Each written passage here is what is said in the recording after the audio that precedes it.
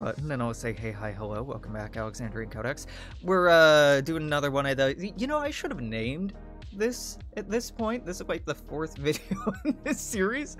This is another Dawn of Victory Diplomacy little interview bit, and today I'm meeting and interviewing with Nommy. Nommy is one of our server moderators and is the player or the strategist nominated for the Comintern faction. Say hi, Nommy. Greetings. So yeah, just some basic stuff to get out of the way. What's your name, preferred name to be called, pronouns, title, etc.? I'm Nommy. That's what I go by. Sometimes Nomnito, but that's kind of old. I go by they them pronouns, but I'm not that specific about those. Yeah, you're less prickly about it than I am. Yeah. Each their own. So, I am, as already stated, a moderator for Dawn of Victory. Got into like this, I guess, late as an addition in the grand thing, but I'm one of the first ones for the server specifically. I guess in the context of this has been a thing since 2006, you're late to the party, but in the DOV revamp, you've been here since January? Well, since the server started. December? Yeah, so January, I think this year. Yeah, I don't remember when the server went up. So how did you end up here? How did you find out about Dawn of Victory? So, I've been a fan of the Temple Institute, just the channel, for quite a long time. Honestly, had a phase where I didn't watch them as actively anymore, and with a few especially the incoming videos of where the Institute gives their opinions. Those caught me, and just then I saw Dawn of Victory, and I was immediately intrigued and honestly slightly scared about what this setting could be. Yeah. And in hindsight, that was the kind of how do I put it? Not hubris, but I was maybe ungranted confidence of, okay, somebody should head out there and talk about these things, and I guess I have to be that somebody. Yeah. As you might hear from my accent, I am German, and I'm quite interested in German, European, and overall history, and especially about how the things that I think should be important to Dawn of Victory when it wants to depict ideology, and that requires a lot of care. And while I don't know if I'm a person that can give the correct answers, I at least think I can give the correct concerns. Yeah. That's how I ended up here. That's a great point. I think our reactions were very similar when it was announced, this excitement mixed with apprehension. I think that's been my prevailing attitude about Dawn of Victory since not back in 2006. I was not conscientious enough or mindful enough when I was a teenager, but as an adult, when I've talked about the project, it's something that I've been we were pretty inelegant and some things definitely need to be done better. And seeing it brought up again, I'm I want to be in that room. I want to be a part of that conversation and discussion, because there's a lot of things that I know could easily be mishandled, and I want to do better this time, right? I think we can do better this time. I definitely agree with the sentiment of the Templin Institute videos where it's more opinion and it's more critique and analysis rather than just lore, those are my favorites too. But I think that's probably entirely unsurprising.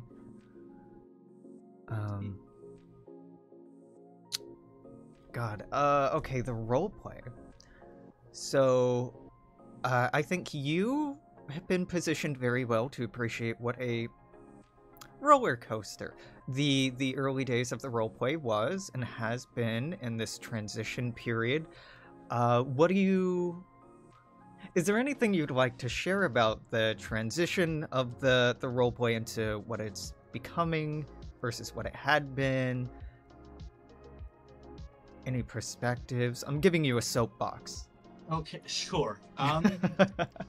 In the beginning, a lot of things have to, be tried out, and the roleplay is one of them.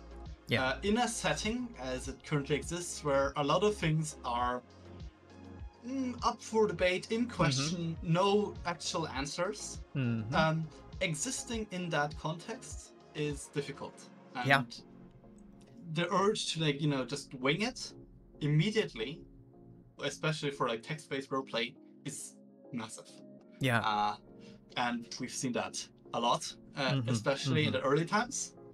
But I think if you would draw the comparison to, I don't know, I've read a bit about the first RPG settings for other sci-fi universes where interesting.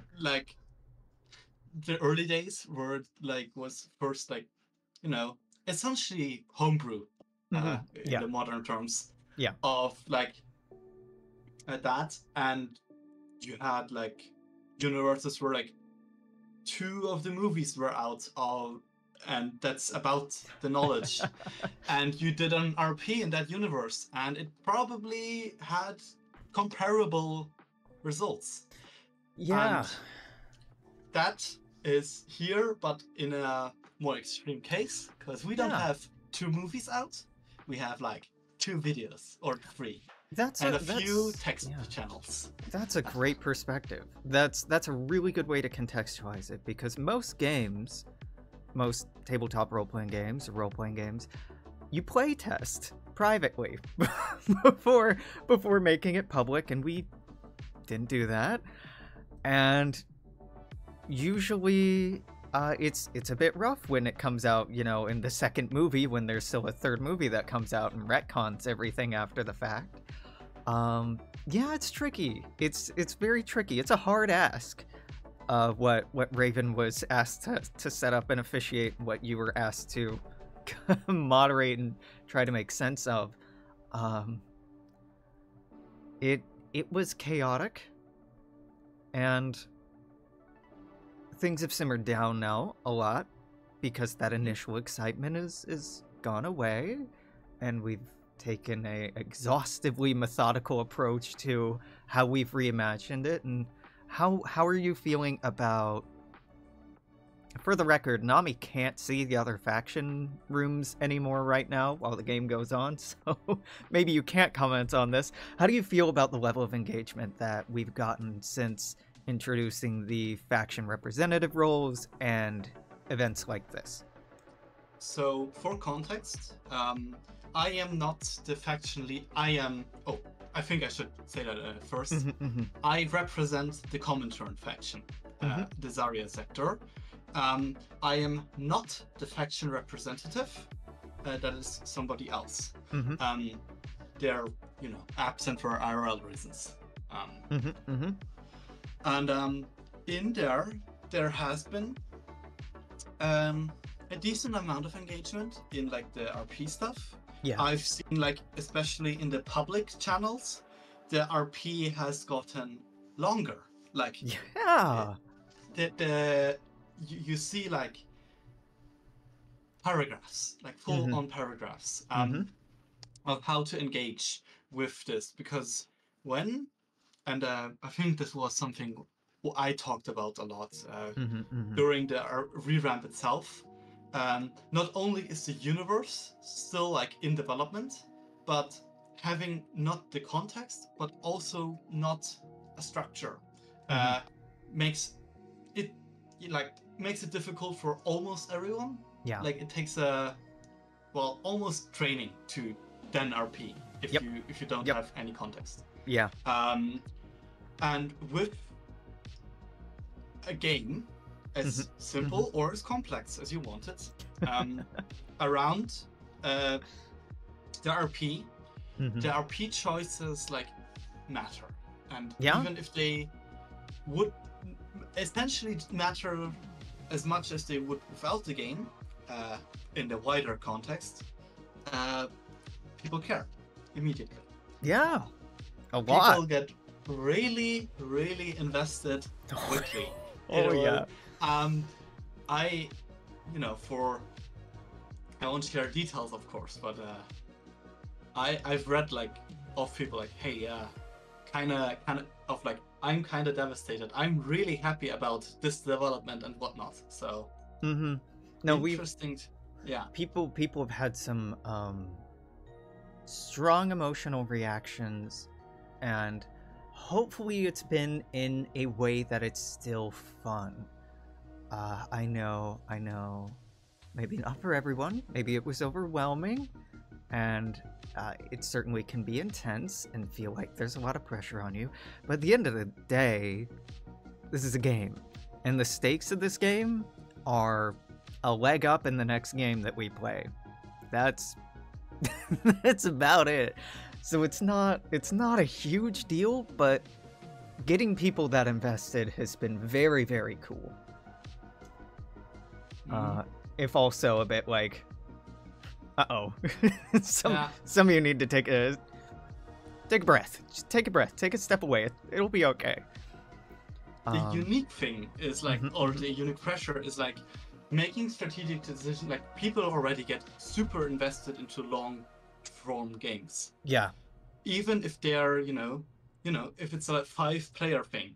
But in this case, other people care about your strategic decisions that are not even other players technically. They're just other people that you represent.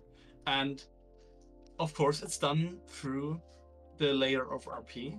But that is, I know of like very few games or events that do that. That is actually something you more see in what I'll say like IRL. Like, that's not something most games tackle. Like having people backseat or like offer commentary on decisions of their representatives that they can't do anything about, but they can start rallying about and starting stuff like, in Zarya sector and the Comintern sector, it's mostly been me and one other person occasionally, but mostly me being like, hey, be more aggressive. But Liberty has like, I started out slow in the Liberty sector, and I'm not going to say exactly what they've been talking about and arguing about, but there's like 3 main lines of thought or rationale or strategies that are bouncing around generally. Kibo is the spheres sector, so it's pretty small. There's just 2, so it's been very cooperative. Edelweiss, the Axis sector, also pretty cooperative, but they've bounce ideas off of one another. I think there's 3 or 4 people active in Edelweiss right now. So it's been super interesting to watch and poke the bear a little bit as far as these recent terms have gone. But I guess we can just rush through, start popping through these different turns, because I said 15 minutes. We're almost at 15 minutes. Oh, normally my timing's worse than this. So with this starting board,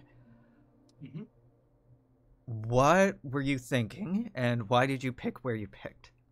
So I was thinking of like getting into the most central position that might have not been an immediate pick for other people. It was 28, 38, 48. Right? It was a diagonal. That was your original pick. Initially. Yeah. we'll get to that in a second. Okay? So, and that was my goal. Was like I was unsure if the map ranked, but I assumed so. But I was not entirely sure.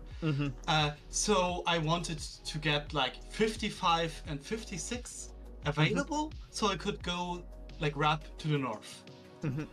Now, and also, you know, have maybe a talk about 25 as a choke point. Being just, you know, in that conversation. Yeah. That was my initial. Then another person suggested 36, 48, 38. Yeah. This V shape. And because I you know, I wasn't a faction leader, so I felt might as well listen to somebody, and it's still roughly in the same area. Yeah. Now, Alex, what happened? What happened was the person who suggested 36, 38, 48 suggested the exact same plan that the Axis picked. So what happened was your initial idea, which I think was good, got completely fucked, and you got bounced completely out of there into 55, 56, 01. If you had stuck with 28, 38, 48, you would have kept 38. I'm not sure about 48. You would have been in a bad spot because the OTO would have had 27, 28, 29. You both would have been bounced out of 28. So you would have had 38. Would have been 38, 49, and probably 56. That would have been. Axis got 48. This would have been like so hard for me to figure out. I think I would have given you 38, 48, 55 or 56, and them 27, 29, 41? But as we can look, things were really clustered, and there was not a lot of room to move people. Oh, right, I forgot that, the sphere was not in 42 the second time. Yeah, you could have been in 39, 38, 48, but like immediately out of the game. Immediately out of the game. So this was actually probably what the best case scenario, except going like into the north, because for some reason, like, okay, to me, the north seemed like such an obvious choice because it has multiple defendable positions that I thought, okay, that's going to be the crowded place. Let's go south. I assume that every other faction had that exact thought. Yeah. Which ended up here. Yeah, I didn't weigh in on where you should pick. I pointedly said I'm not participating in this conversation because I made the map and I know a lot of the people playing this are new and I would have too much information for you. I would have gone like 24, 1, 13, or 16. I would have gone really wide in the north, just hoping that I'll have somewhere to grow. This idea of having everything blocked together is really defensive, but as we've come to see, defensive can also just turn into a slow, grinding loss instead of a quick one. Yeah, so how did... Okay, yeah, and that was our starting position. I think at that point, like, RP-wise, the commenters were quiet, deliberately. Yeah. Like, two other factions, we just stayed quiet. We saw that we had, like, the north, and that was the obvious choice. Yeah. The only thing was not going 48, so we had, which was contentious. Yeah, I'm not a fan. And that's like, if I played this, like, if you would replace all the factions with like generic teams immediately, obvious choice at all times. But as this map exists with factions that have previously interacted with each other Yeah. and will continue to do so in the future, there will be consequences. Yeah, I think that long vision, which is something I really do appreciate about your approach here and your philosophy here, that feels lost on many of the other players.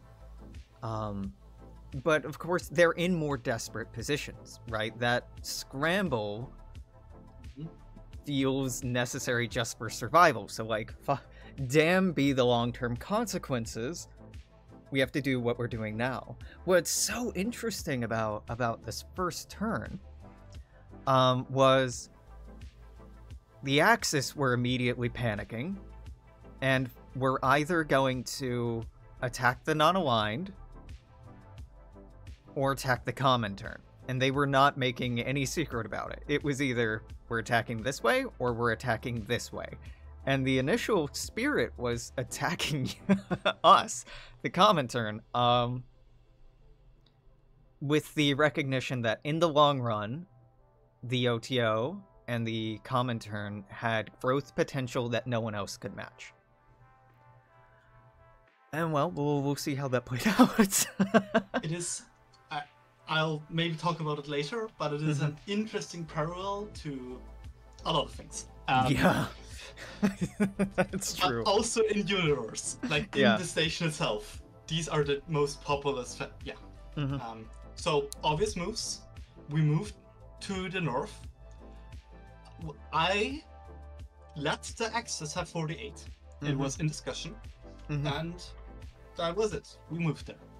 My proposition was to tell them, I think I'm the one that brought up 48 in the first place, saying, hey, give the Axis 48, but then move into it from 55 and support that move from 56. So you're actually not giving it to them, and you're just having them waste a turn. And you decided just to give it to them. I would say you could have still bounced that unit out by also attacking 48 from 55. Not taking anything, still making the moves to the north like you wanted to, but also not actually giving them anything. And then you could go into a second turn of diplomacy being like, hey, okay, seems we had a miscommunication here. You want to try it again? And just, are you familiar with the Charlie Brown football joke? No. No, you wouldn't be. So in Charlie Brown as a little boy, I forget the name of a little girl. The little girl is holding a football, an American football, for Charlie Brown to kick. And he says, I don't trust you. You're going to pull it away at the last minute and I'm going to fall over. And she says, no, of course I'm not going to do that. And inevitably she does that. And it's an ongoing long-run joke that Charlie Brown gets fooled into believing her every single time. And always goes to kick and the ball is always pulled away.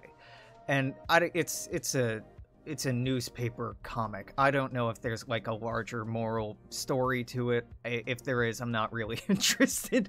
But that was basically my idea with 48 was, okay, yeah, us taking it outright, maybe a little aggressive. But like if we just keep offering it to them and then denying them, we're just wasting their time. That's okay. That's okay. But again, I was thinking very much in terms of this game and immediate strategic goals rather than long-term political strategic goals like you're thinking.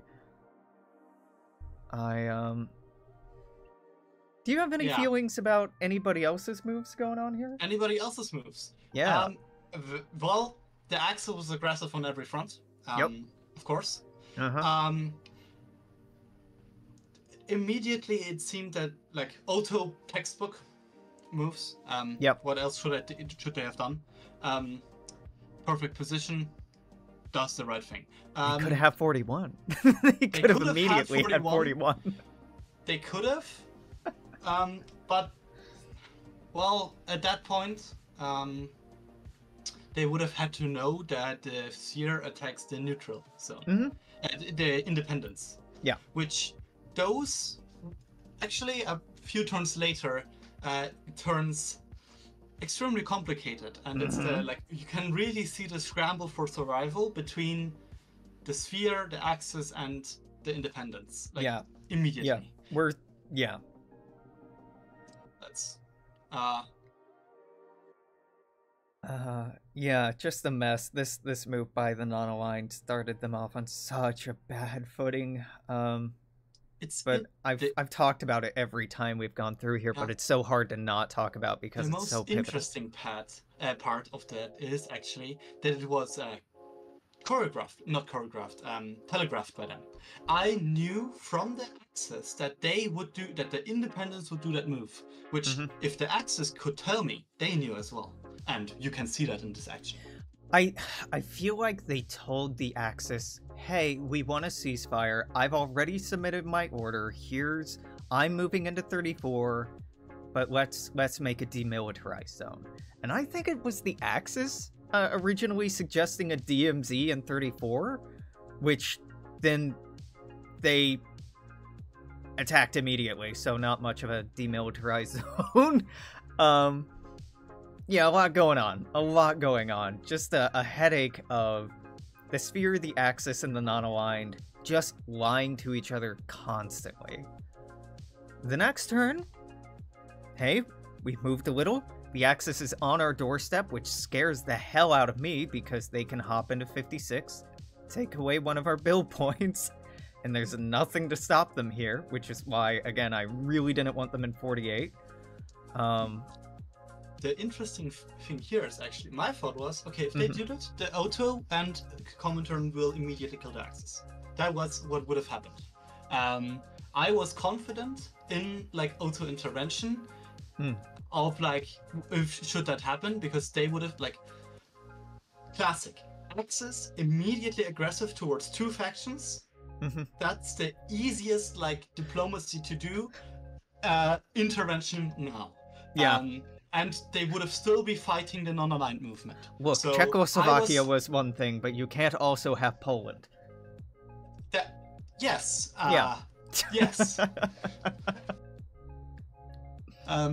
So that was my, like, I was not scared at any time. I was more anxious than you were with this resolve, and then the orders that ended up happening here. You held. I don't. There's nothing you could have done with 5 here. It had to hold. This moving into 6, of course. This holding here. I would have either moved to 56, anticipating a stab so that they would have been bounced back, or attacked 48 in case they did attack 56, so you were just trading points. Again, I'm so much more aggressive in my playstyle, and I don't mean to communicate that you're wrong, because I don't think you are, just we play differently, and I am kind of ruthless. Again, if these were generic factions, my playstyle would look very, very different. So we have the Axis getting pushed out here, not protecting 45, big mistake. And we have the Sphere making a move here in 39 that's going to set them back in a way that is still ongoing now. They could be on par with the Comintern in terms of total number of things held. Actually, no, they would have taken the lead here. They would have surpassed us significantly, and instead, would have snowballed. They didn't. So I feel like maybe they didn't understand the rules about capturing things. I think that was the case. Like they thought like moving in once, and the person who last like was there meant it was fine. But no, well. You gotta hold it. Yeah. Oh well. Oh golly. Darn. I almost made the same mistake. Yeah. I've corrected a lot of mistakes before they've happened in all of the channels. I started out on the first turn like, no, I'm not gonna do this, but increasingly I've been like, hey, as a reminder, that doesn't work this way. As a reminder, like, it's not fun to fail because you made mistakes. It's fun to fail because somebody was clever. Fuck you over. Yeah. Yeah. The non-aligned were in such a good place, like, they retook their They had losses. They had an extra position even. Like, Yeah. just wanting to mention, they have one more slot, and that's big. They started with an additional unit, and they threw it away. They should have attacked 33 to 45 here, supported from 44, 34 to 46. This unit would have been cut off. Axis would have been capped at 3. They would have had to build at 36, and you would have had a 34 and a 45 and a 46, and you could have taken 35, taken 36, knocked the Axis out of the game. Easy. And you could have even made a concession to the Sphere over here, like, okay, you know what? You can have 32 or 43, one of the two. We can do a 50-50 split. You stay on this side of the map, I'll stay on this side of the map, and the deal could have worked. But instead, were you aware of this Axis complete batshit idea that came up? This relocation idea? Which one of them? Oh, sorry. No. This relocation idea was something that the Axis player came up with because they felt bad about the non-aligned movement kind of being pinned in and being attacked and being in a bad situation. The idea was that maybe we can roleplay the non-aligned, picking up everything and moving up here, up to the north. And that's a very rule-breaky for diplomacy, but it's a roleplay. Sure, we can make that happen. I said in order to make that happen, the rest of turn 1 and turn 2, all of you need to take nothing but hold actions. You can't do anything. So the sphere, sure, yeah, we get stuff out of this. The Axis, yeah, sure, we get something out of this. The non-aligned, no, you're sitting on one of my my home systems. I'm not taking this deal. Are you fucking kidding me? I don't trust you. And then attacking into 45. They could have gotten 2 out of this, but that's why the player of the Axis said that they felt so betrayed.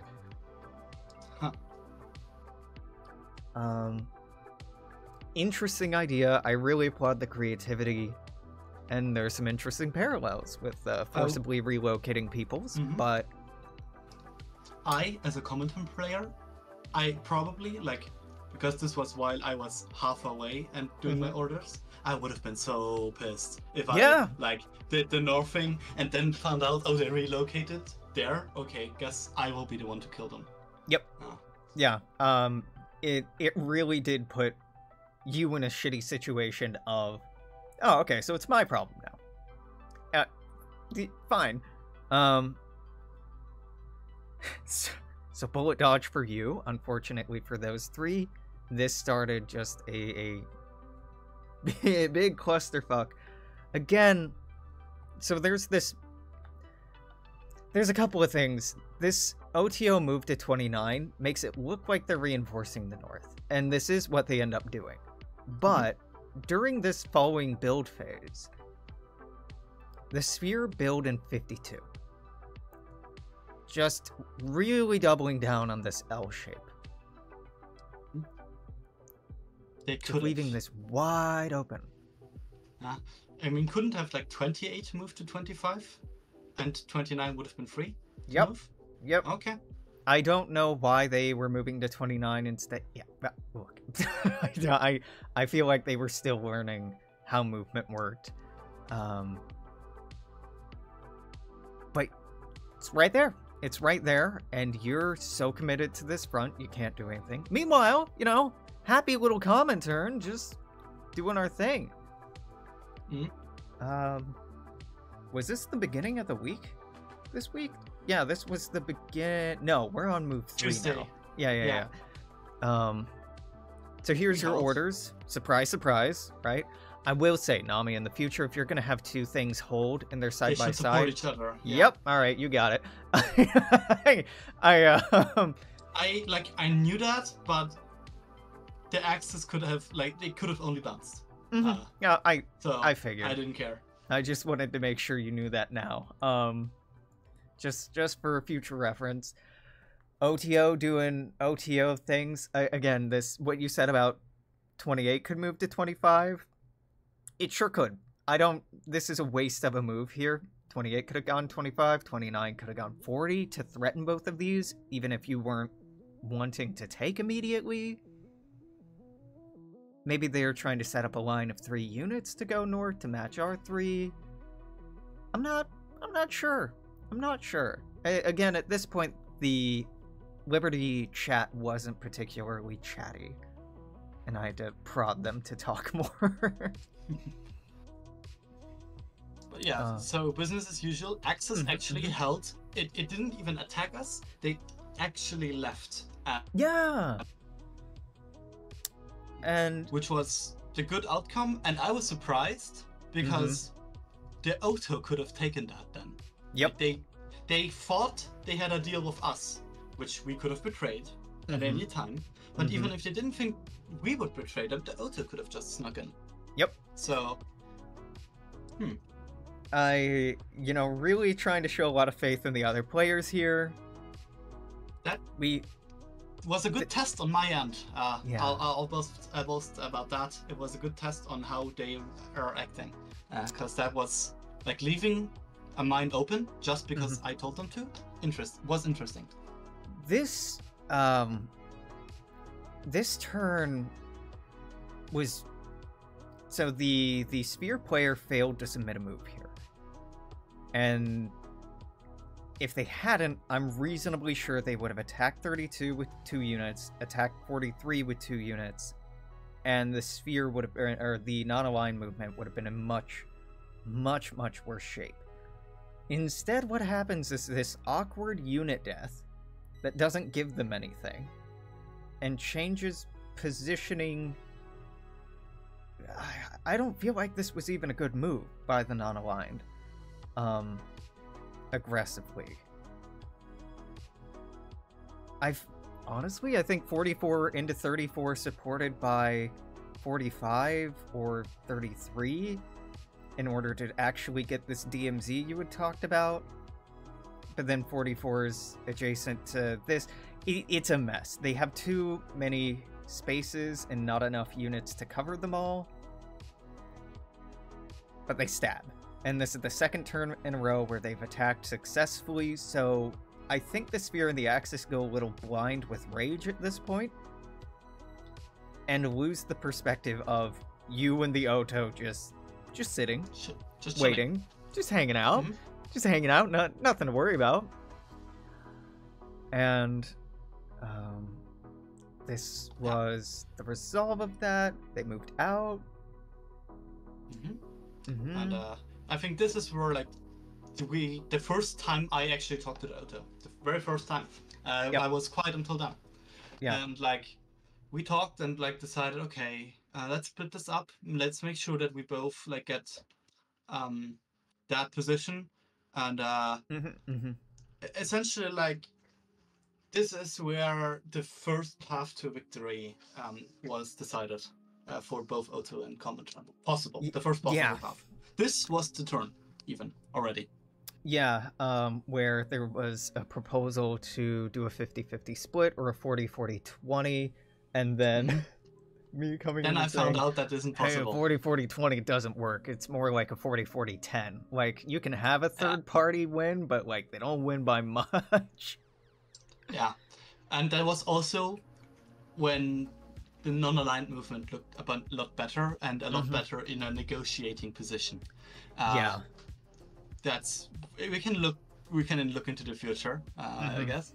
And that negotiating position collapses here, right? Like a lot happening. The Axis making a good move. Not attacking 44. Mistake. Should have moved on 44. Should have done this move here, and they would have taken 2 spots. If you trust that the Sphere is doing what they say they're doing, them attacking 53 means that that unit's pinned down. If they're actually doing this move, then these are pinned down, so the Axis could have taken 2 here. And didn't. And then they fucked up. They moving to 47 was a great move. Diplomatically going, hey, we're de-escalating. 3 big powers, you, me, Oto, Comintern, Axis, think we can make this work. But then moving back into 48, threatening 55 and 56 just by having the unit there, bad, man. Bad. That's how you ruin a relationship. Should have gotten that the hell out of there and moved to 36. And, like, not great. I don't have a lot to say about our moves, because they're pretty textbook.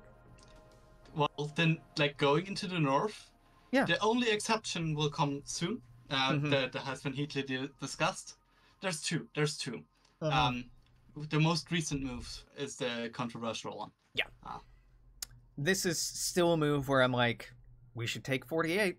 We should just take 48.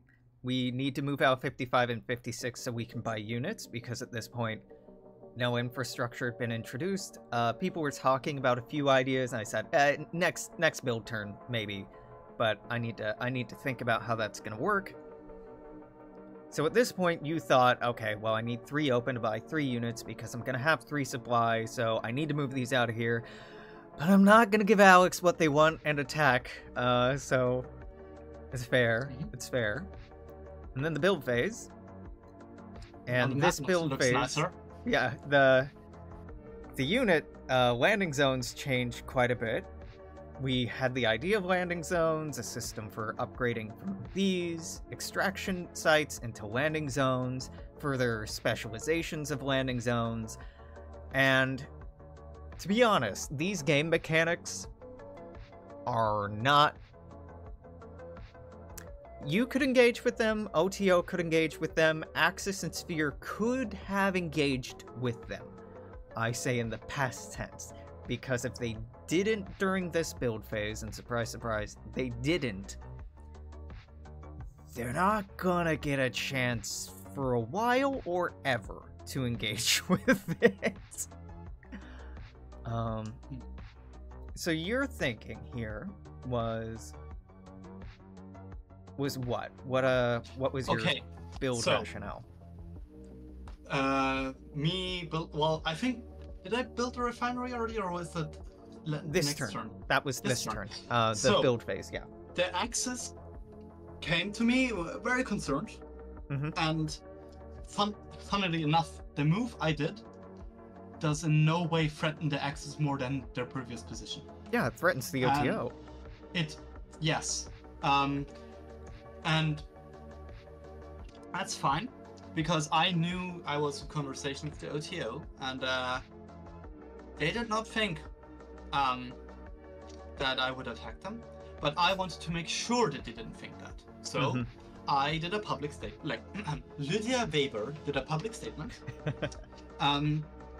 about like, being concerned about what's happening in the Axis, the Seer, and the Independence. Like, oh no, the conflict is so bad, something has to be done about this. But we, of course, want to make this a mining place. So we built a refinery, which signaled RP-wise that the Comintern still was, mining things. But it also gave the first avenue to, moving towards other factions. That was the time, because this is now, if you look in the north, the time where the Comintern has a major resource advantage. Yep. So any demands we make at this point become much more, they have a more backing behind them. So let's see how we build. Yeah, before we look at the builds, I think us building 1 or 2 refineries, great. A refinery, because it's a homebrew thing. What it does is it changes a value of a supply point from 1 supply to 2 supply. And it's permanent, it changes hands. If the territory changes hands, it's a straight up upgrade. It's very, very good. The landing zone, or the spaceport, would treat any 2 landing zones with spaceports as adjacent for purposes of movement, so long as they're controlled or you have the consent of the controlling other party. A fortification would always apply 1 additional support to any units defending in that province or that sector. And then upgrading to a landing zone means that an extraction site can be treated like a home supply center, i.e. it can build stuff. The sphere here had to build a unit. They had to build a unit. I think they should have built in 55 or 51. The Axis, though, could have built a refinery. They had 4 units, 5 supply. If they had built a refinery, it would have been a gamble, and that gamble would have been a diplomatic gamble. Like putting it in 35 or 36, being like, hey, we're also going to back down. We're just going to upgrade because you build 1 refinery this turn. Well, then you have 2 supply next turn. And then you build a refinery that time, you have 3 supply total, right? And if you're upgrading 1, 2, 3, 4, 5 in the long run total, you can go from 5 units capacity to 10 units capacity. It's a slow decision you have to make, but investing early pays off fast. Especially if nobody else does it. So the Axis financially fucked up here by not doing that. The OTO, likewise, has 2 very safe refinery options. Takes neither. You have 3 options. One of them safe, but you want to build a unit there to keep pushing this way. So you take a risky option with this. Mm-hmm. And I think it's fine. And are we on move 2 now? Yeah, we're on move 2. Okay, yeah. I'm like, I'm not giving anything away, right? So this build setup is what we had day before yesterday. What's your read on what's going on at this point? Well, how do I put this?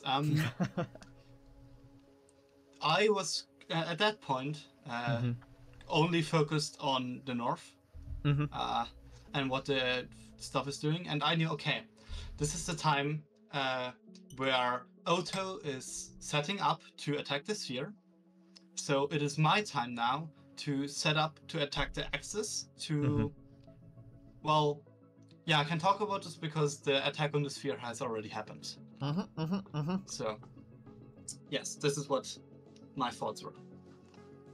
Yeah, and I did another thing that visually to the Axis, and I think none of the players have played Diplomacy before, including me. Visually to the Axis looked threatening, actually put me at more risk than them, which is going to 47. Yeah. Oh yeah. I was. I wasn't happy about it. So the moves that ended up happening. Pointedly, I skipped something. The pirate. Yeah, the pirate. So the Independent fell. Their units exceeded their supply after this move. So in Diplomacy, this unit, a unit of their choice, would have been destroyed.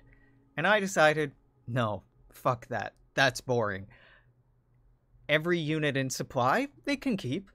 Those are the ones they're going to keep anyway. But I want to keep this unit on the board as an NPC faction that I can do some role-playing with to stir the pots and make things worse. So I've been doing that, and truth be told, regardless of what happens, if the pirates do not control something at the end of this turn that we are deciding on today, they're gone. They're dead. They're out of here. They have 1 round to do stuff. So that's what's up with the pirates here. The first deal they made was with the non-aligned to be supported into 52. Then they also offered the sphere, hey, support us into 43, or hey, Axis, support us into 44, and we'll be your buddy. We'll be your little buddy, and you can make us into a nice little buffer state, but you can trust us as a buffer state, and nobody fucking trusted the pirates. Can't imagine why. We'll look at our move here. I did exactly what I promised I was going to do with the pirates. This entire area is just a clusterfuck. Up north, we're playing nice with the OTO, right? We're playing nice. We are playing extremely nice. It is not only playing nice, it is making concessions. Yep. We could have easily taken 18. They could have done nothing. We could have taken 20 and 18 here, because 20's moving to 21. We could have taken 20. Yeah. So made it 18. so that, yeah, and 18.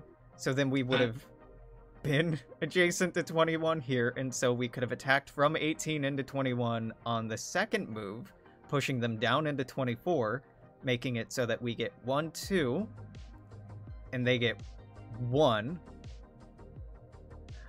But because you are trying to cooperate, you're clearly indicating, okay, this is the line we're going to stop at. We're not going to push this vulnerable point.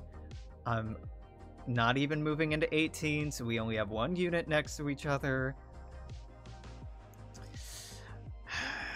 Again, generic factions, none of these moves would have happened. But this Nommy, this is unforgivable. This is unforgivable. 49 should have gone 48 with support from 54 and 55.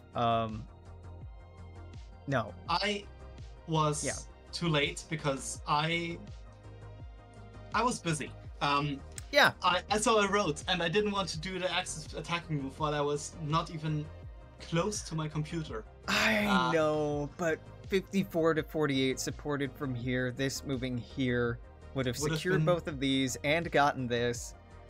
Would have been the correct move, yes. And would have been defensible. Because the Axis is pushing in here on the Nana line. Nana line completely failed to support any of these. 44 here is taking the hold action when it should be supporting 40 or 33. If these two had been supporting each other, this wouldn't have moved. 32 attacked 42. 43 attacked 52. Neither of them supporting anything. I feel like some miscommunication must have happened with this player here, some misunderstanding of the pirate plan. Because 43 needed to support the attack into 52. And if they had, we would have taken it. I would have taken it with the pirate. They still would have lost 32, but hey, the pirates would have something, and that's what matters, and they would have been able to hold 33, but the spear finally gets stabbed by the Oto here, by Oto. They fuck up their moves, though. This 29 to 41 is fine, but it's not supported from 40, so it doesn't succeed. But then they had 28 moving to 29, and of course it can't do that if 29 doesn't move forward. So 40 moves forward, but then nothing moves in to fill in 40. Like, they could have done this exact same thing, except 28 goes 40, and it made sense that you're just pinning this unit, moving up, moving up, moving up. I'm a bit confused, but that's okay. Yeah. I mean, your moves, I don't have to ask a lot of questions because they're pretty straightforward. You're not trying anything too wacky. Yet. I have not attacked yet. Not once. Yeah. Yep, not once. And this is where we started out this morning, and where we are now. No one has submitted any move orders, and I'm just going to stop the stream here because nobody's watching, but still the VOD they could watch today. So goodbye, Twitch. If you want the rest of this, we'll see you on YouTube. Right. Now it's just us, YouTube, just you, me, and Nommy. So anything you talk about now will not be revealed until the update tonight. Well, I'm pretty sure it's clear that, well, I talked about the auto talks, and it's clear that auto and Comintern have talked. Otherwise, none of these moves would have made sense. Oh yeah. So, yeah. Hello, Axis players, if you're seeing this. You should have made a better deal. You know, shouldn't have. Well, should have looked into stuff. I made some mistakes in the south, but because I have a major economic advantage, these mistakes can be dealt with. Otherwise, I would have been in a very problematic situation. But I have like 2, 4, 6, 8, and we'll have 10. Like, so econ-wise, I'm fine. I have not lost a single unit. So we're very good. I also have the refinery. So just gonna zoom in here. I think this is what's happening, right? This and then yes, and then you are supporting, I guess, supposedly. You will support. Yeah, and that's what's going to happen. And then up here, up top, we don't really have any. There's nothing devious going on here, man. This sucks. This sucks. It's boring. Stays.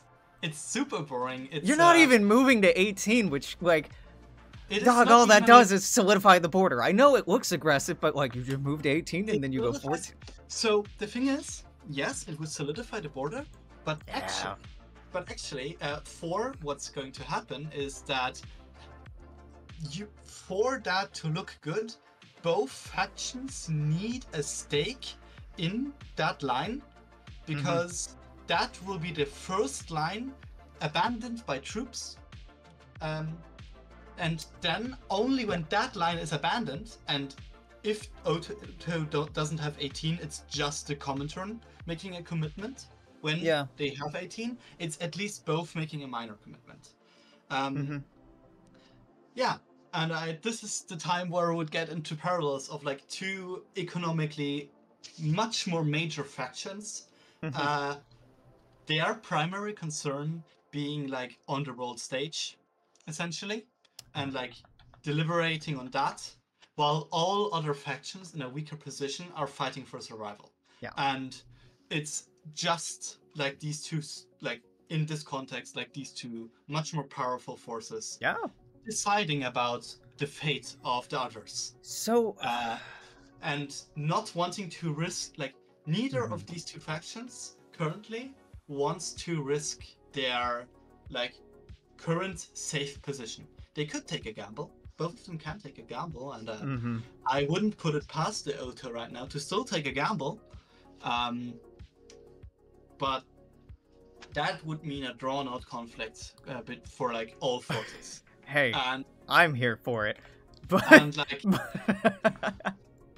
and the question is, what is, and now we're getting into the really interesting part. About Dawn of Victory, like a question of Dawn of Victory at large. What is the price that we're willing to pay for absolute victory? And like, if it's not about survival, but purely about victory, the decision making becomes much slower, much safer, much more about like prestige and making sure that diplomatic relations stay normalized. What is one rock worth? Like, can it pay off the like irreparable costs of goodwill and trust? Of goodwill. Yeah.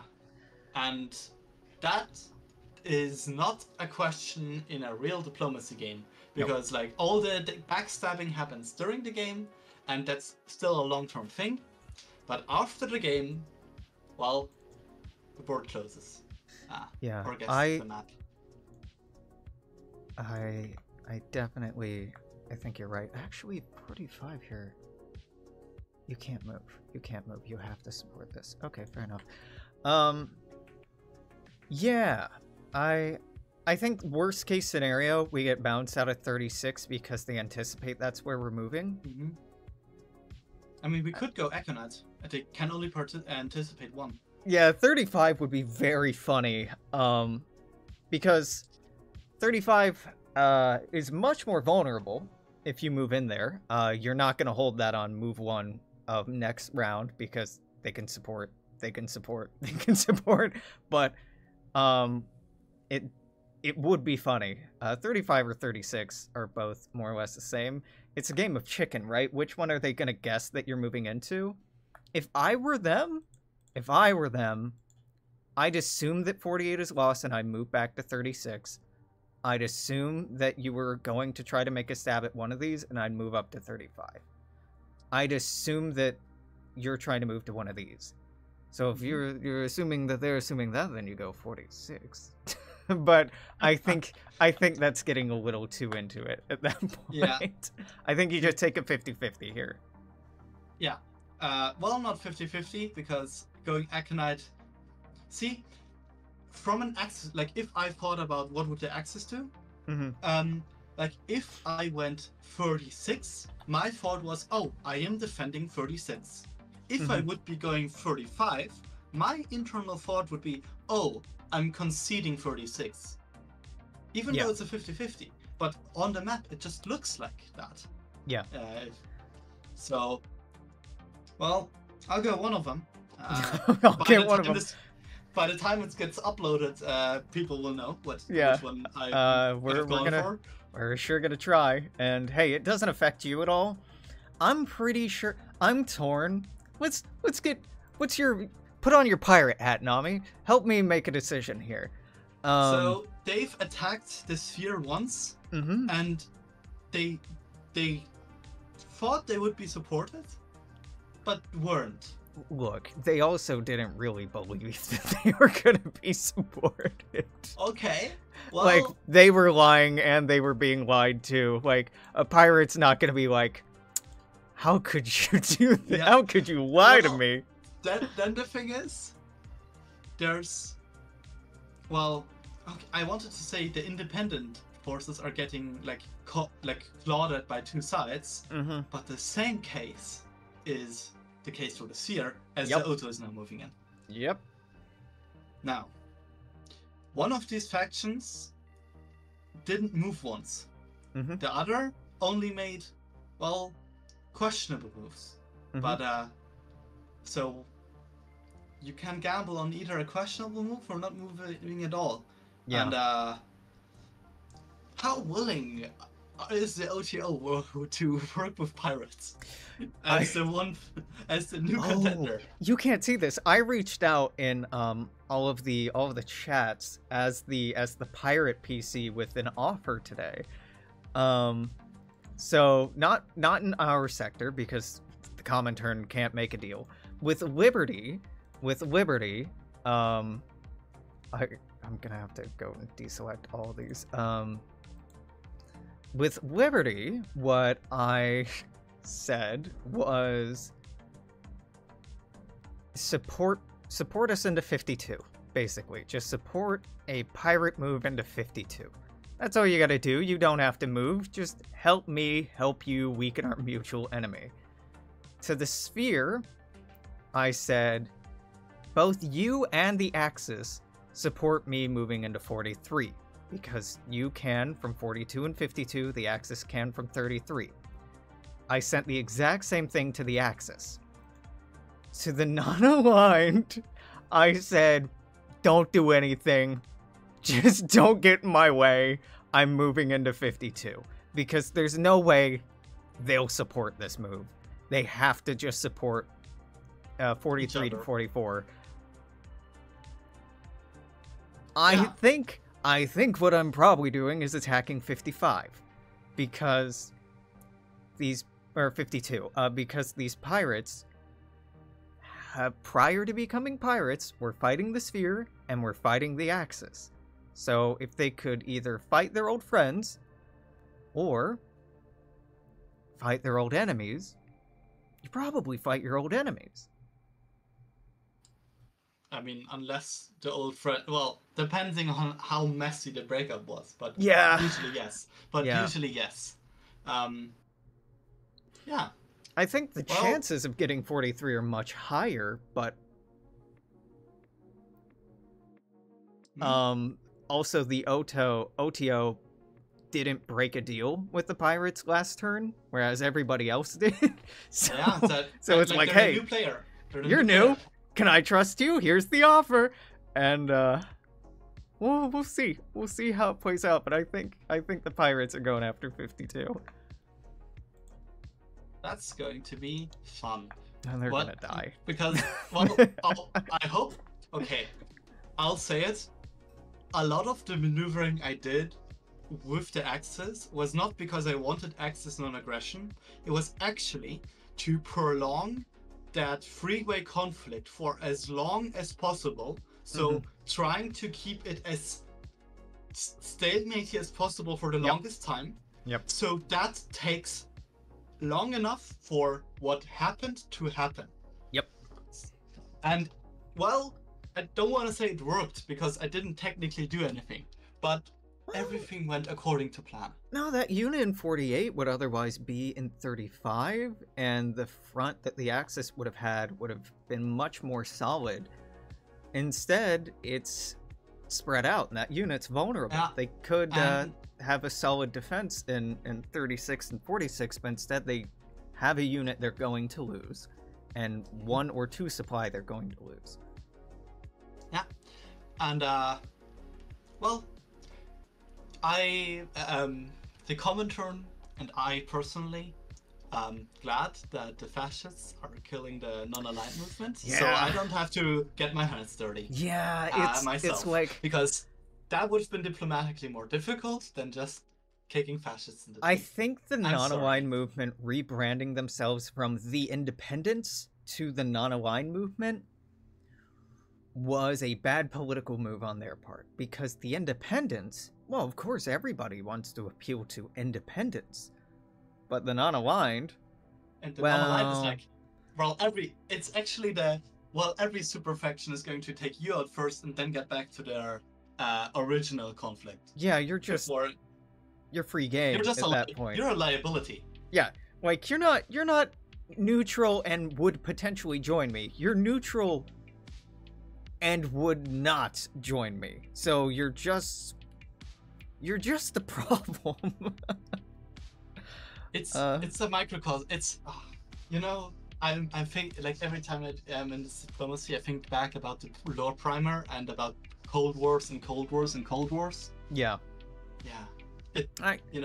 I think this does That's- this really well, which is part of why I'm like, we need to play diplomacy. This is going to be such a good thing for the roleplay. I promise you. Well, it's not diplomacy anymore. It's a whole new homebrew thing. Yeah, well, it's We- diplomacy plus, right? Yeah. It's following the core rules, but it's allowing some more interesting stuff to happen. That's true. And Because yeah. people have been asking about like spaceships and stuff. I'm like, no. Just Yes, slow down. call them the what are they called? Stratagems? Oh yeah, from Helldivers, yeah.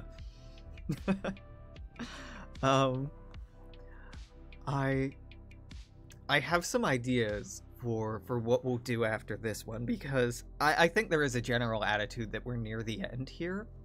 Uh-huh. You don't seem intent on doing. Okay, look, I offered Nommy a suggestion today. Is it a good move? No, but it's a fun move. This attacks here. This attacks here. This moves here. We're assuming that you are still gonna support 48, so we'll take that. Also stab you at the same time. Go ahead and take 20. Go ahead and move to 18. Move up to 15. Move up to 12. And just go full everybody fighting everybody on every front. There's two reasons for this. One, it's dramatic.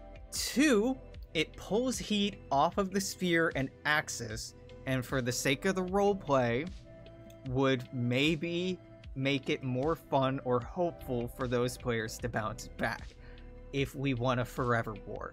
But, like, we don't want a forever war, so we're not doing this. We could save you. We could save you, Axis and Sphere. We could do it very easily. I mean, I can say this because I know that Oto got the same deal, and the rest doesn't care. We got a deal from the Axis, technically. Oh yeah, I feel like you've got a deal from the Axis every turn.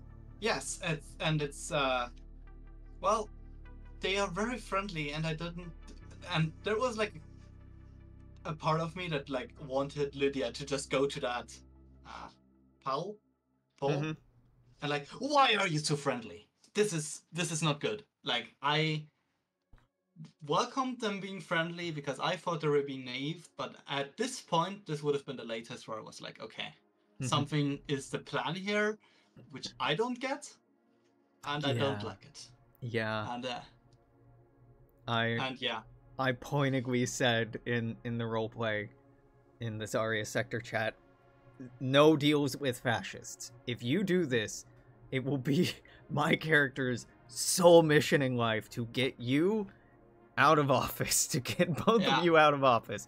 No fucking red-brown alliance. We're not doing that. And that's why, like, the deals have been not attacking each other until, like, it's decided. And the plan here is, well, the individual moves, of course, will change, but the larger course of action will only change if I decide to do Operation Unthinkable, or they do, or Otto does. Yeah, they can't. All they can do is try to take 15, right? That's it. That's all they can do. It's true. They can't. They could take 18. That's true. Okay, yeah, and we also have a refinery, which in the long term puts us in an advantage, even though we have about this. Yeah. Yeah, we're up 1. Yeah. We're up 1. That can quickly change to up 5. Yeah. So and it's really the question of like, how does an common turn like just wins look? And like, I mean, yeah, that's cool. Like, okay, even if you do RP, like rewards for that, and like next game rewards, that's cool.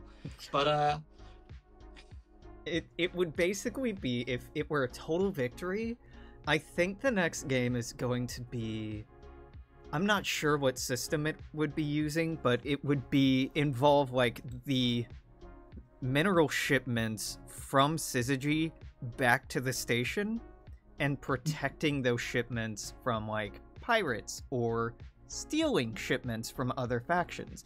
If it's a total victory, okay, it's a common turn ship. and everybody else can play pirates. And becomes a heist movie. Yeah. I need to think about what system to use for that, or we'll just jump to the roots and then decide later. I mean, have it bounce. The roots one is basically all of this money is coming back to the station, so now we can afford to refurbish the roots. Refurbish. And well, golly, there's no authority down there, so who's gonna get what? What are your new spheres of control on the station gonna look like? And well, you have so much money, the common turn can start with 2 units, or pick any spot on the map to start from, or some other very significant gain. Well, that can be done, but in my mind, and in my like, me pretending to be like a Cold War era general / diplomat, is like the prestige and like feeling of dictating a peace. Yeah. Can feel like more powerful than even winning a battle, like dictating it. Yeah. And that, setting that precedent and setting the power dynamic of, okay, in reality, the decision comes from Oto and Comintern, and these people make the decisions on the station. Yeah. And if you don't want that, tough luck. And that's like wanting to set that precedent as Lydia is better than just winning an asteroid. It's like setting a precedent versus winning an asteroid. And I want a precedent. I think you could really have played the villain this entire time. Like, if you had agreed to the Red-Brown alliance and push the OTO, you can still be the villain. I mean, hey, it's not out of the window. Push the OTO, pull a Red-Brown alliance here, and be like, you know what, buddy? Surprise, surprise, I'm not attacking you, though I'm still moving to 56, because I don't fucking trust you, and I'm gonna bounce your move. Then take everybody else out, and then betray the Axis. Yeah, that could be done, but the thing is, I am still playing as Lydia. Yeah, I know. And I know. Lydia has some history with, well, the Axis specifically, and also the Oto, and which makes her, well, act the way she is. And my character also has Oto sympathies, as much as, you know, a full-fledged communist can. So, in roleplay, unless we get more people active in Comintern, our sympathies are pretty hard to shake. It's not even like sympathy. It's the, well, it is sympathy, but it's the like attitude of, okay, this faction is the one you can reason with in the like terms of a Cold War. You can have temporary alliance, like you can reason with these people.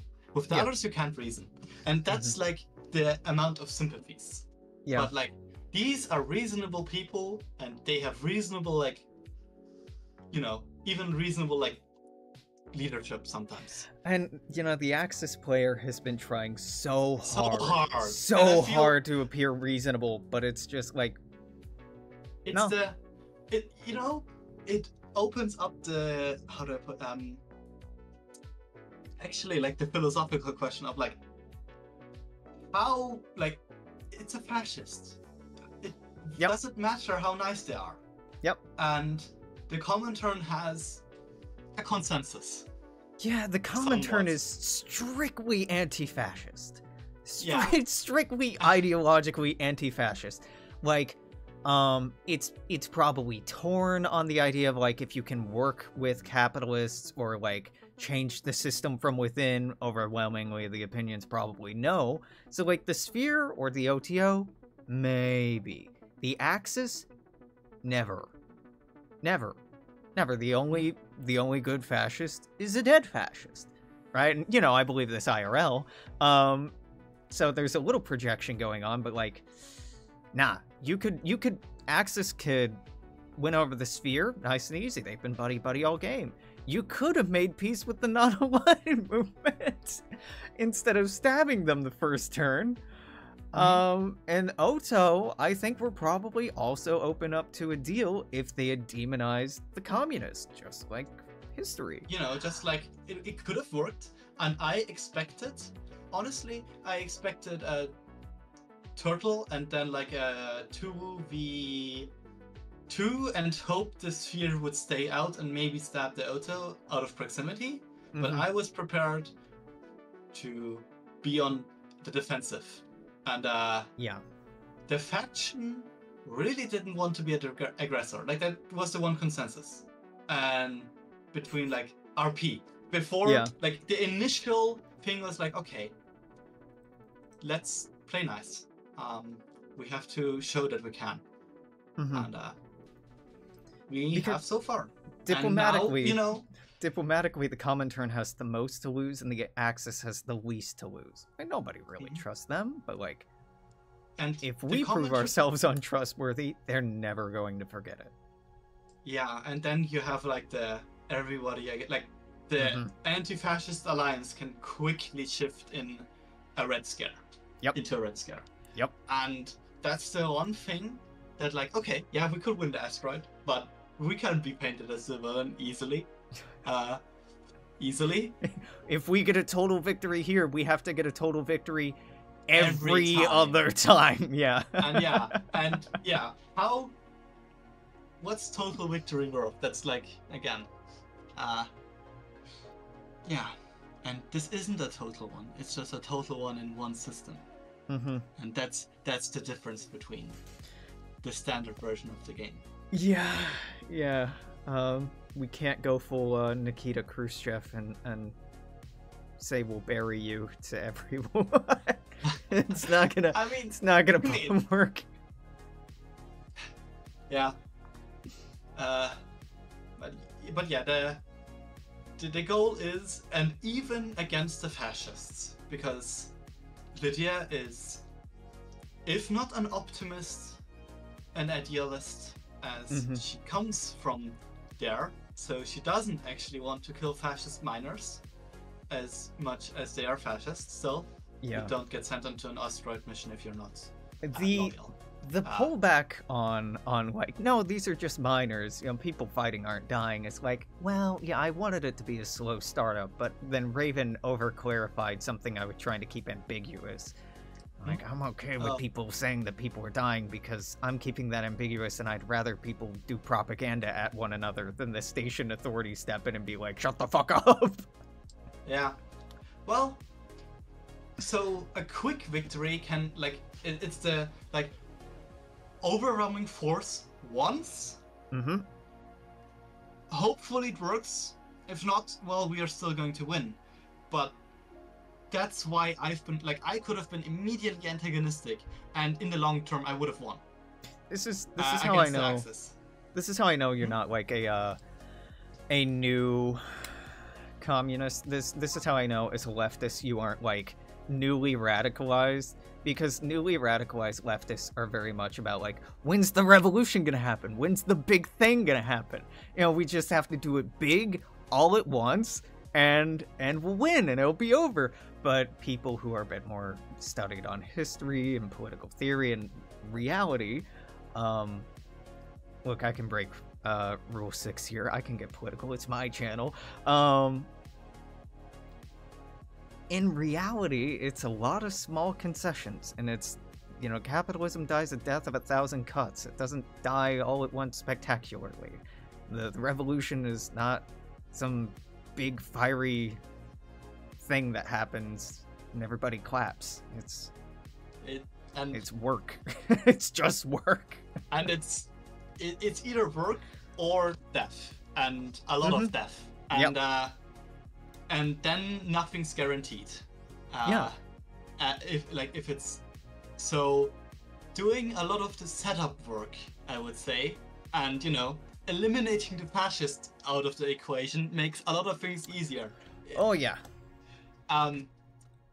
So, like, again, some people can be talked to, some not. Some people, some factions. Some people you sit down at the table with. Some people get the wall, and unfortunately, the Axis are not the people you sit down at a table with. But it's going to be quick, ideally, and painless. It's going to be quick and painless. Just close your eyes. Just surrender and like go. Just surrender and go. Yeah, you can leave. You can leave. There's like, okay, we only have to kill like, what's one unit representing, like, people-wise? You know, I would imagine each one is like 100 people. We only have to kill like, you know, units retreat at about, like, if you kill 60 of them, like about, at the very least. Like, if you only have to kill like a portion of a unit, that's a few dozen. Oh, and no. the rest can survive. Oh, ideally, no. If they are reasonable, which, you know, and it's it's some fascists, terrible mathematics here. It's the most terrible mathematics, and this is just a game. You know, if the fascists want to have the glorious last stand, the common term can also provide. The common term can provide. Yeah, we can facilitate that. Yes. So, would be sad. I would be genuinely sad. I didn't want that. But I mean, the other thing would be even more prolonged war. We don't want that either, do we? Mm-hmm. So, Yeah, I've seen people be like, we thought this was like a Dawn of Victory, but the Allies or the OTO and the Comintern are turning this into World War II. Like, yeah, because World War II happened for logical reasons. It is. The sides were pretty clear. I'll accept auto Lend-Lease from 48. Yeah. Yeah, and then we can talk, and well, you know, yeah. Oh yeah. Next time around, the Axis and the Sphere better cooperate with non-aligned movement, because if you and Oto pull off not fucking each other over, that's gonna be a lot of goodwill moving into next time and a lot of trust. Yeah, it's and that is a scary alliance, especially if you both get a bonus next time. It is that's the dynamic, right? It's the scariest alliance. I almost feel like at some point, maybe not next game, but at some point, something has to happen to handicap us. Yeah, I think that'll probably be a Raven event, or something like that, something totally out of my hands. Yeah, because I'm trying to just give people a blank playing board and be like, hey, what happens here is your fault, not mine. This is your fault. This is your fault. This is your fault. None of this is my fault. Yeah, but it's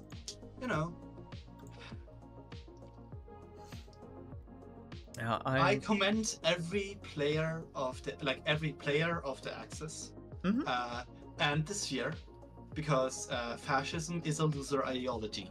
Yep. So yeah, like playing those characters, not only is it difficult because you can play difficult characters that are difficult to play off, I imagine it to be not fun. It is. Yeah. Like, you have to distance yourself from the character a lot, so it's an interesting character exploration. I know that, a couple of people have been having adverse emotional experiences playing the Axis and the Sphere, and yeah, you're playing a losing position, you're playing an antisocial position where you're not going to be awarded accolade by your peers, you're going to be demonized and criticized and vilified, and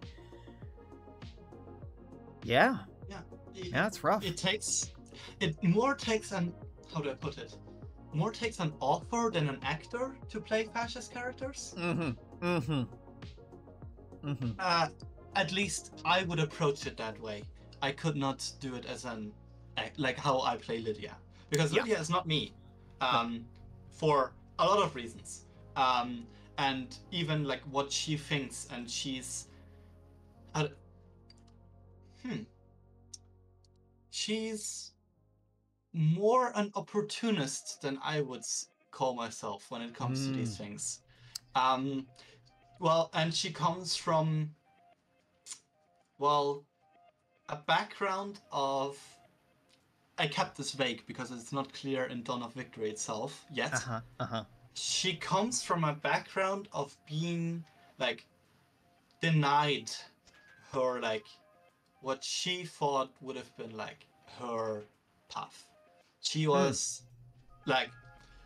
she comes from an Axis planet.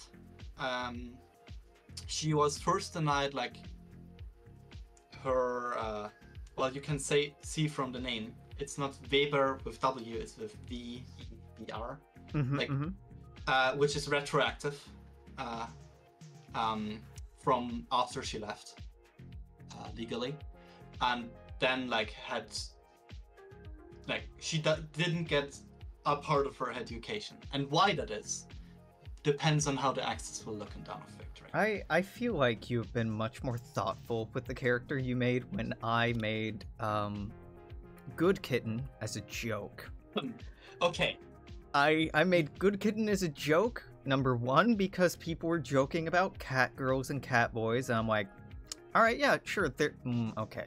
And it was passive-aggressive. There was a cat girl-esque character in the roleplay that The way that the player dominated every scene that they were in was really heavy-handed, and it wasn't well written, and they wanted to be the center of attention. I'm not saying names here, but you know exactly who I'm talking about. I know who.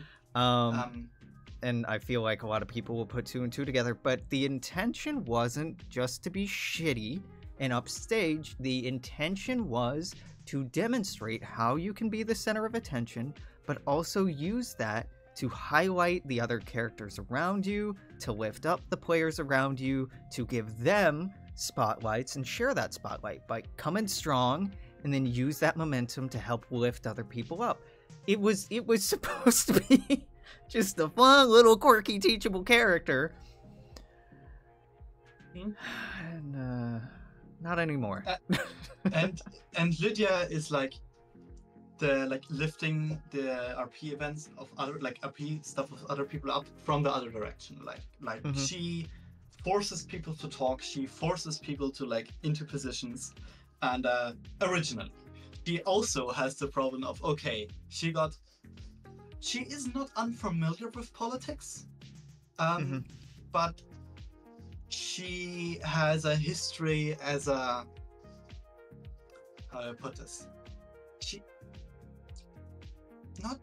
Kind of a partisan. In not the politically divisive, but politically divisive, yes, but the French word. The French way, yeah. The French way.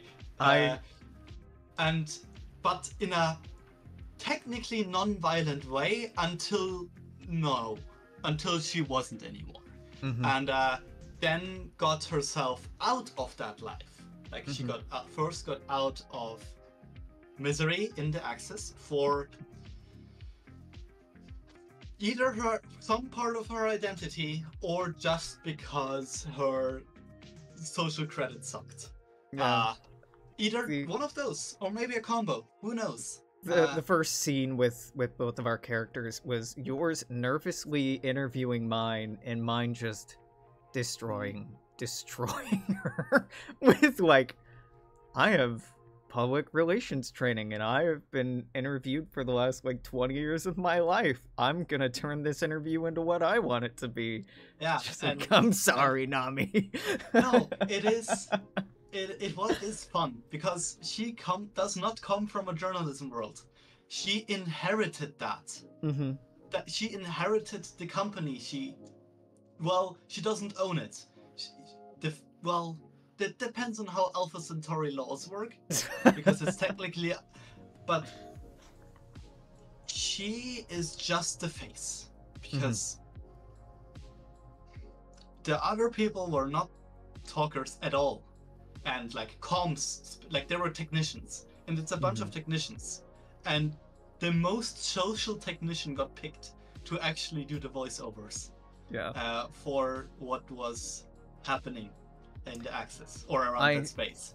Yeah, and she's not a journalist. She just picked that up. I hope next time we do something like this, you don't have to be the strategist. I think you've been very effective in that role, but I would love Lydia to be in a position where the news articles and updates are something that you could co-write in order for it to not be so clear that it has one author. I have a pretty consistent authorial tone with how I'm writing these because I'm just trying to get them out quickly, and people keep pointing out mistakes. I'm like, brother, I'm getting these done at midnight every night, my time. They're gonna be mistakes. I don't know your moves until 8 p.m. most nights because you fucks take your sweet time turning in your turns. I'm tired making these. Yeah, well, that is, it's interesting, because Lydia essentially was pressed into her former life again, of fucking over Axis mining operations. Just this time, not with a crew of a dozen, but with hundreds going on thousands. Yeah. Yes, and that is technically it's the same thing, but it's a lot more pressure. And that's the interesting part. I really hope that we give this some time to breathe after it's over for the effects and the ramifications to. We have to. I mean, that's. It's going to be like Lydia unwinding, crying, shaking, to like the actual faction leader. Yeah. After she won, technically, like it's like. I have blood on my hands. Well, that isn't complicated. It's actually very complicated because like Lydia never killed anybody, but she has like multiple times, like she was responsible for quite a lot of deaths, technically. Technically. By like knowing, okay, if I do this, these people will get punished or die, or they will be ambushed because their location is known, because I revealed their positions.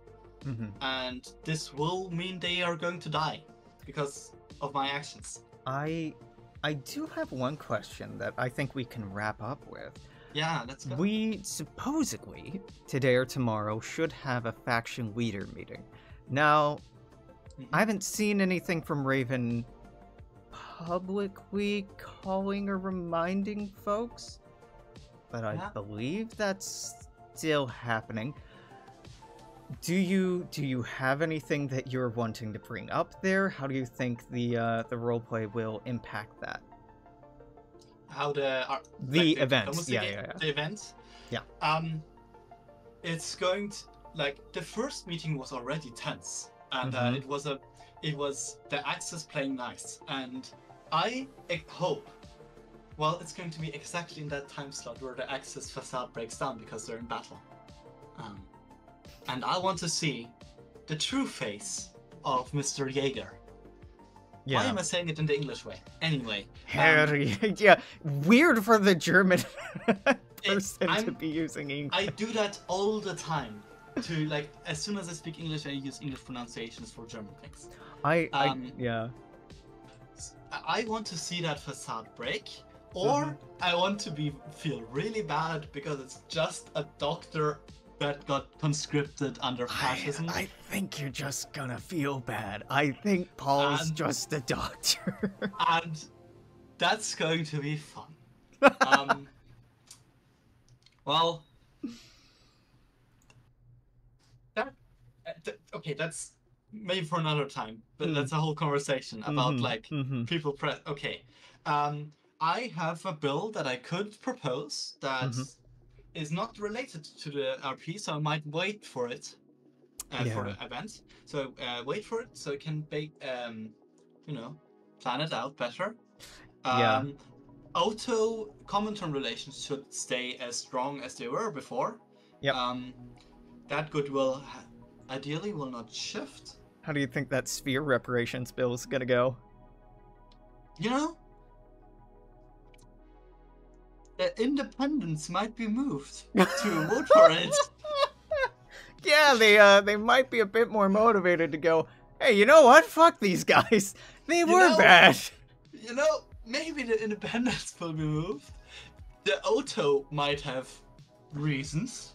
And, the Axis can, no, this is collective punishment, even though that's not what that is. No. Listen, taxes are collective punishment, except when you do it. I know technically not complicated, but the anecdote of like the German, Kaiserreich complaining about shotguns after they used chemical weapons. That's my opinion on Axis crying on about collective punishment. Yeah. I think that's a good read. That's like woohoo shouldn't have used mustard gas. Yeah, I'm excited to see how this turn goes. There's a lot of big moves that can happen. It's a terrifying position for the non-aligned to be in because they might be out of the game. Sphere are on their way out. Axis could very well be on their way out. It's their game to lose. Listen, non-aligned, if you're listening and you're still alive after this turn, I said that I want you dead. It's just because it would make the peace agreement easier, not because I actually want you dead. Yeah. Okay? I think Otto feels the same way. Just like, hey, bud, like, sucks to be in your position. If you're fine with just staying on the board while having 19.4%, which exactly doesn't give you a bonus, we're cool. I think you get a minor bonus. You just don't get you get a slight bonus, not a minor bonus. You get the smallest one. No? Nope. You don't get any. 7's the no. Hold on. Rules. Dawn of Victory roleplay rules. We get the thing is 40 and 40, right? Rolls. I know that 3 factions can get boni, but two of the factions can't get the big one, and the last one. See? It'd be a oh, you're right. It would be a. It wouldn't be any victory, but I still hope that staying on the board at least means something.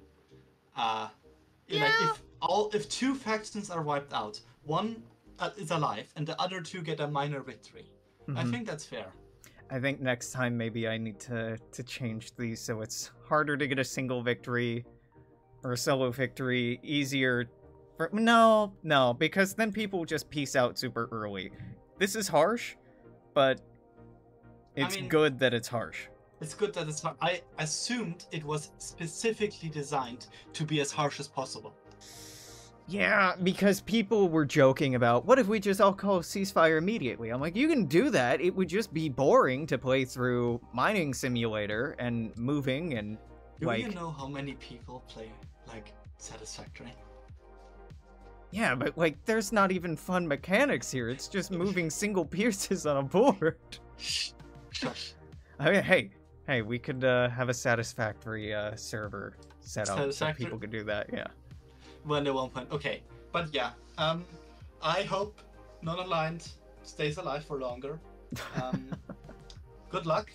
Vote for our reparations bill, and we're bailing you out at the latest possible moment. Yeah. Nommy, thank you for finding the time and interviewing with me today. I mean, we talk pretty frequently, but it's fun to find an excuse to make content. Always glad to be content. As far as further interviews will go, I'm thinking of only doing them on build turns or right before build turns like this. So maybe another one this weekend, maybe not. I think with the rest of the factions, I'd prefer to just get everybody in at once this is over, because it looks like we're near the end. Oh, very sorry. No, go ahead. I'm very excited for an after show, interview after the event. Yeah. That's when I will get into the ethics of killing fascists.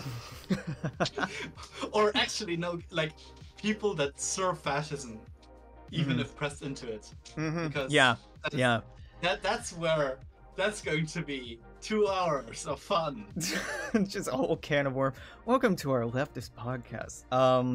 There will probably be more of this up soon. I can't say as to when, but until then, we're gonna say toodaloo, take care, see you then, bye-bye.